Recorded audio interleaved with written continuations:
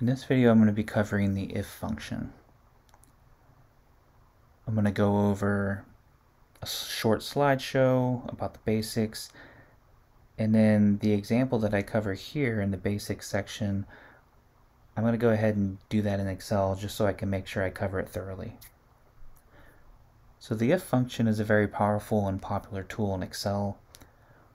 What you do with the if function is you test a condition. If that condition is true, you can have a specified text or value print in a cell, and if it's not true, you can have an alternative text or value print in a cell. To some people, it's really advanced. People don't want to learn it, but it's really relatively easy to learn.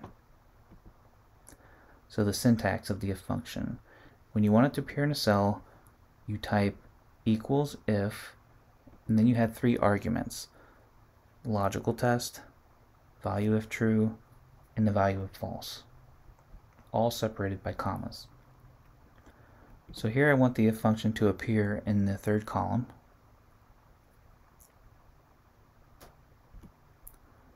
Looking at the syntax a little closer, the first argument, the logical test. This is a required argument. It's the condition to test. Now in the example, I need to use the first two columns to make the test. So F9 minus E9 divided by E9. F9 is the price change, the 24.66 minus E9, the base price, divided by E9. That gives us the price difference after the price change. It's either going to be an increase or a decrease. So notice the greater than sign after that equation, and if it's greater than 0.05, which is the same as 5%, I want some text to appear, or if it's not, I'm going to have some alternative text appear. So the value of true, that's the first text to appear. That's also required. Value to return if the test is true. So as you can see, there's three values. These are three situations where that value is true. So after the condition, I have a comma.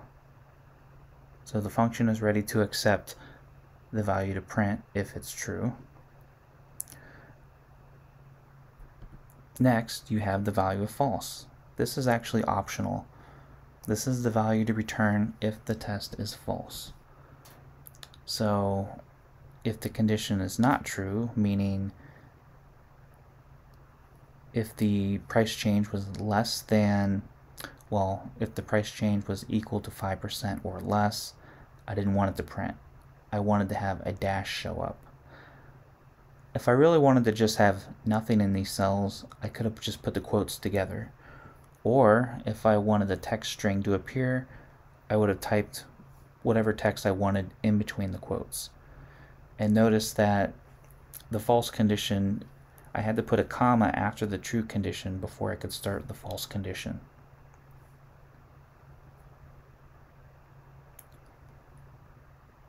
So now I want to take a look at this example in Excel just so I can cover it thoroughly.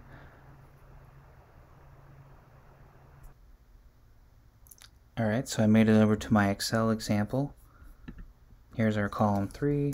I'm going to type if, open parentheses.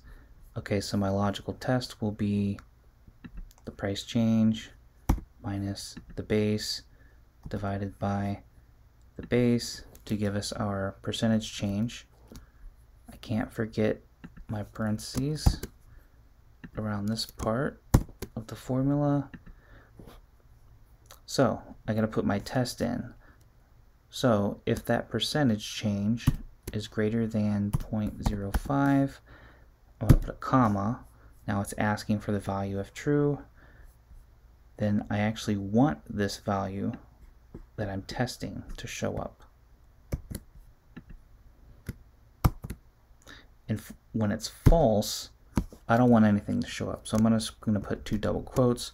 Remember, you could put some text in between here, or a dash like I did earlier. Closing parentheses. there's my formula. I can use since all these references will move down, I can use the fill handle and just double click on that to get all my other formulas to drop down. So one thing I didn't explain earlier was the fact that this last argument is not required. But if we don't use it, and it turns out that the condition is false for these values, then a false will show up if the condition is not met. So this might be helpful if you need the false to appear within an equation, or you may even be able to use the false and a comma. Just depends on how you want your function set up, or how dynamic you want your function. I'm going to go ahead and change that back.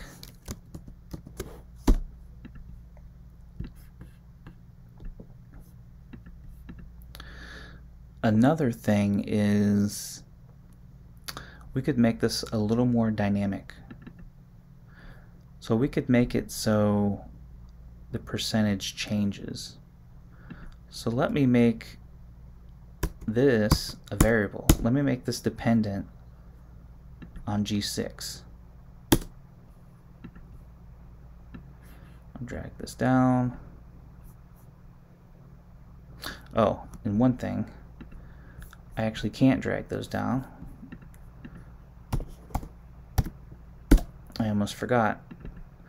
So if we're going to be dependent on G6 for the percentage, then I actually have to change this to a fixed reference. I can do that by pressing Command T on a Mac machine, or if you're on a Windows machine you can press F4. It'll do the same thing. So I really don't need it for the column, but I need the $sign here by the row so that when I drag this formula down with the fill handle, this reference doesn't want to come along with it. But these references will, and we want them to. So I can go ahead and enter that now. Now I can drag them down. There we go. So now I can put in whatever percentage I want. So let's see what's greater than negative 25%. Yeah, should be a lot of them. 0%, 15%. Oops.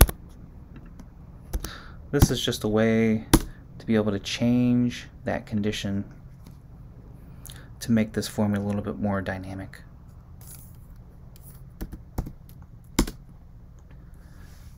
Another thing you want to look out for is, so we have formulas in here, so we may not always have data. So we may not know our price change. So if I leave this empty, I'm going to get an error. Maybe we don't have the price change for this particular entry. We have an error. So one way to get around this is to use an if error in the formula. So I can leave my if statement in there, but before the if statement, I'm going to type if error. Okay, so automatically my open parentheses showed up. All the way at the end of this function, I'm going to put a comma. And so I'm saying, well, the if error function, you have a value and then the value if error. So my value is our formula that we had earlier. And then I'm going to put after that value what I want to appear if there is an error. So I just want it to be blank, so I'll put 2 double quotes, closing parentheses. There we go. This should cure my error problem. Alright, and it did. So that's really all I have for the if function, and I hope you enjoyed the video. Thanks for watching.